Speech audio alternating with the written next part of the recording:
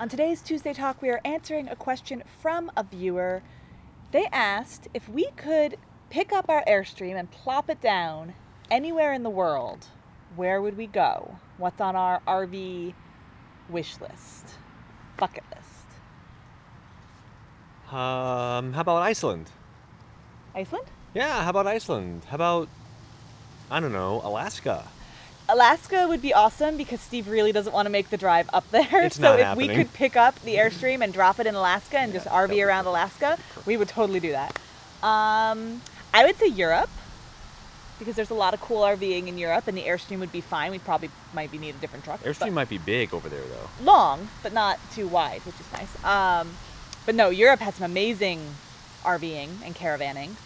New Zealand is awesome. We've seen people do that. We've seen people do Australia. Okay, so pretty much almost anywhere that has campgrounds and boondocking that we could go to with the RV is the answer to this question. Yeah, I can't think of many places that would be off limits. Yeah, exactly. The biggest thing would be, could we take our RV and be on the roads, and is it safe? And that's about it.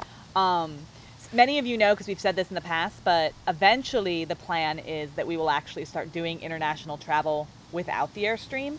Once we no longer have our puppies, which we're talking years down the road, since we don't have to be any specific place, we figure we'll go spend months at a time in different countries, and while we will not be RVing, we will be seeing everything we want to see. And so that's why our wish lists are quite large, because we want to go everywhere. Is pretty much the answer. Yeah, might as well. And anywhere we could take the RV, if we was magically able to do that, we probably would. So, because why not take your home with you? Anyway. Oh, if only we can pick it up and plop it down somewhere. I know, exactly. It would be so nice. That If would one of make you travel knows how to days do that, way easier. besides just spending a lot of money, let us know. Anyway, hopefully that answered your question. We'd love to hear in the comments below what your #1 bucket list item, place for your RV would be. Meanwhile, there's an RV going past us.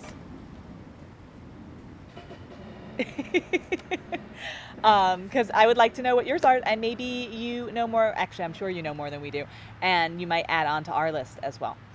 If you have a question for a future Tuesday Talk, also leave that in the comments below, because we're always looking for new ideas. If you like this video, give us a thumbs up.